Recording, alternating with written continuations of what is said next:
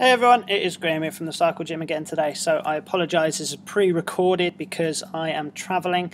I've managed to write my email, but this one is pre-recorded, so I apologise for that. But I'm in Ireland today and I have had to travel here. I've had to get up dead early in the morning, and I'm just very lucky that there isn't an event on this weekend. So travel can really play a big part in what happens when you get to your event, because it can either lead to fatigue or it can psychologically sort of get into you, and it can actually affect your event. So I just wanted to go over some top tips in what to do when you need to travel to an event. So, number one, try and sleep in line with the times that the country you are visiting.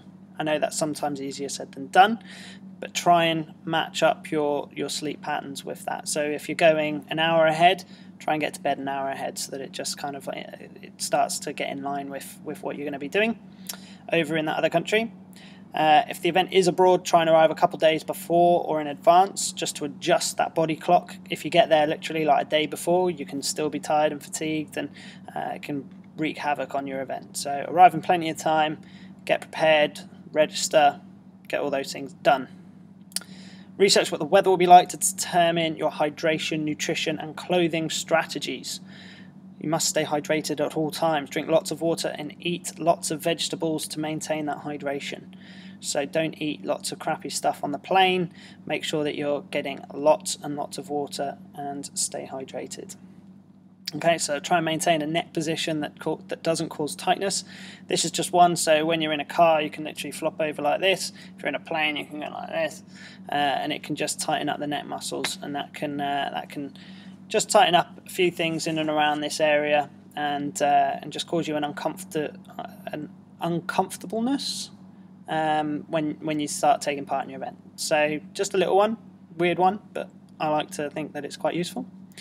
Trying to get a massage or a foam roller to loosen off the muscles once you get to your place of arrival, just to get some blood flowing and to get your muscles relaxed.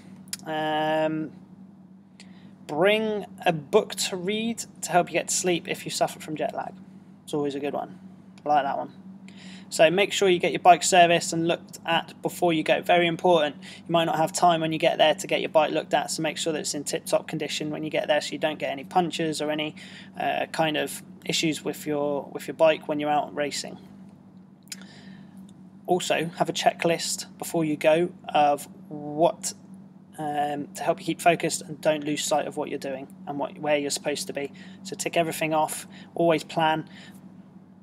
Fail to plan. Plan to fail, I think is the term that people use. So really weird one. If you're coming from high altitude down to sea level, try and actually leave as late as possible, and get there as late as you can, because then the increase of red blood cells will help you increase the amount of oxygen that you're able to get into your body. So always quite good. That's why a lot of people do the high altitude training, is to come in with lots of red blood cells, and it helps them improve their performance when they're doing their event. So that's my top tip. If you look at if you get the email, check out the infographic below, which just shows a really cool way to travel, or what to do when you go traveling. So I'm Graham. Have a great weekend, and we'll see you soon. Oh, but to say, if you want to subscribe, just click on this button here. If you want to watch another video, you can see it here. Like, share, comment. Love to hear your thoughts. See you soon.